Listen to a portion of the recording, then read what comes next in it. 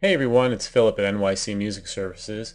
Today we're going to talk about appending scores. And what does it mean to append a score? It simply means to merge all the files into one file. And you may think, well, why would I want to do that? Well, a few reasons. One, say you're working with many songs, several songs, or you're working with several movements of a symphony. And as you've been writing these pieces of music, you've been just saving each movement or each song as its own separate file because it's been easier to deal with, easier to work with. But the time comes now you need to really put everything together, and you start realizing that you need to deal with page numbers and all sorts of things. So, you're thinking about putting all the files together. Well, the obvious first benefit is that you have one file to deal with instead of several. And that makes things handy if you want to send the file to other people, if you want to print it, anything that would just create, you'd have to do multiple times. If you had multiple files, you just have one file to deal with. So that's obvious and pretty straightforward. The next reason is, say you have, the publisher, or you decide you need to change the font size for a particular item. Say you want all your expressions to be 13 point instead of 14 point font or whatever. Well, if you had to make that change, you'd have to make that change in all your documents, or at the very least, you'd have to export a house style and then import that into all the documents. Either way, it requires dealing with multiple files, and that gets really tedious, especially when you're at the end of your work and you want to just get it done. So having one complete file means if you change the expression text style, for instance, in one, in your master file, that's it. You're done.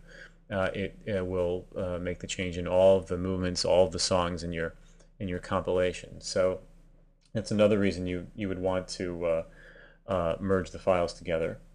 Another reason is I just mentioned it, page numbers. So say you have a song that's 3 pages long, and then second song would start on page 4, and say that's 2 pages long, and the next song would start on page 6, and so on. Well, say in that first song you decide you need to add a 16-bar tag at the end of it, and that bumps the song onto another page, so you have 4 pages. Now you have to go into the next file and change that page number from 4 to 5. You have to change the next one from what did I say, from 6 to 7. And if you have 20 songs, you'd have to make the change in 20 files just to accommodate a change in one song. Well, again, in one file, these page numbers are automatic. They just are continuous, and you don't have to think about it. So if you want to add music to one particular song, everything else will change automatically. So that's really great. And finally, dynamic parts. Say you're using parts, the dynamic parts feature, and you have a symphony of you have 30 parts, all your woodwinds, brass, percussion, strings, and you have to format 30 parts in your symphony in the first movement, and then you'd have to go into the next file, the second movement, and format all those same 30 parts again, and then you'd have to go into the third movement. Say you had 4 movements, you'd have 120 parts to deal with, and that would be really a drag. That would not be so fun. So again, one file means one set of parts, 30 parts, no matter how long it is, and that's a real time saver. So go ahead and really think about this if you're dealing with multiple files, and now I'm going to show you how to do it. I have a pretty simple example here. This is 2 songs called Without You and Say Goodbye. And what I want to do is bring Say Goodbye into Without You. Without You is going to be my first song. And that's important. The file that you're appending the music into is going to have the master style, so to speak. It's going to have all the house styles will take on the style of this first song. So we'll call this the master file. So go ahead, click on the master file and say File, Append Score, and I'm going to select this Say Goodbye. And I should add that I think I mentioned Without You has alto and tenor. Say Goodbye just has tenor in it. So watch what happens. Sibelius warns me the score cannot be appended. There's one staff in one score, whereas the current score has 2 staves. So what you need to do, if that's the case, if you're dealing with different sets of instruments, you need to make sure you have what essentially is the largest common denominator, and make sure all the scores have the same number of instruments. So what you need to do is go to this file, for instance. I'm going to say create instruments, shortcut is I. Add to score. Remember I said alto here and without you one? Well, let's just try adding a soprano to say goodbye and see what happens. Okay, so I add it, say append score. And oh, the other thing I need to do in say goodbye, I should really save it as a new file.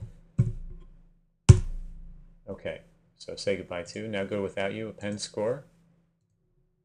Say goodbye to. Now I get a different dialogue.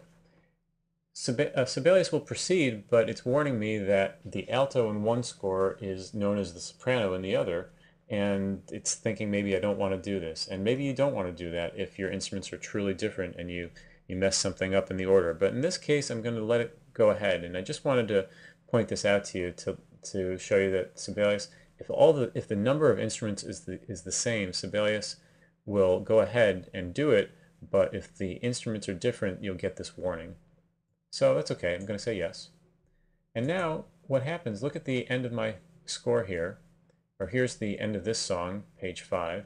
Now I've got these instrument changes, soprano, tenor, and I've got my new song.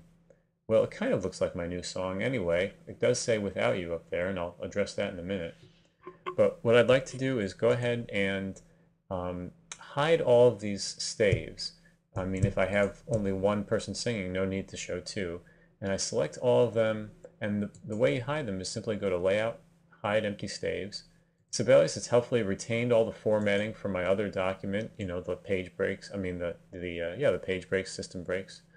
And just bring that down, and this looks pretty good. Why does it say without you, though?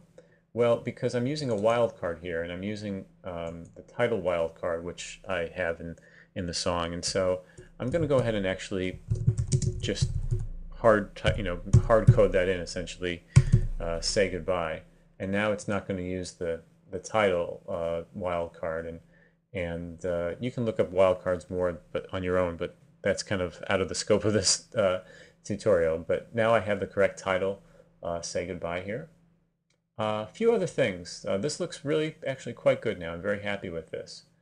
Page numbers are consistent. If you look here, I've got page 5 at the end of the song, then 6 and 7. But a few things. One, these instrument changes, I don't really need them. Say if you had a piccolo that then was flute 3 in the second movement, you'd want an instrument change, but here I'm just going to go ahead and delete them. Next thing, cautionary key signature. Don't really need it. You would need it if you were just going in a regular piece, but if you're at the end of the movement or the end of the song, you don't really need to show a cautionary key signature to show what the next song is going to be. So I go ahead and select the bar line here. I hit K for key signature, just as if I'm creating a regular old key signature. But instead of just saying OK, I'm going to say hide. And what that does is it actually hides the cautionary key signature. So I go ahead and say OK. And there we go. I still have the key of B flat in my second song, but the key signature is hidden. Same thing with the time signature. Go ahead, click the bar line, hit T for time. And ordinarily I would want to leave cautionary on, but in this case I'm going to select it, deselect it, say OK. And I've created a new time signature, but the other thing I should probably do, let's just go ahead and undo that for a second, is I'm not going to say rewrite the bars up to the next time signature, and that will prevent Sibelius from making any changes. So I go ahead and say OK. And now you see that nothing has changed in this new file other than the cautionary time is gone. Finally, final bar line.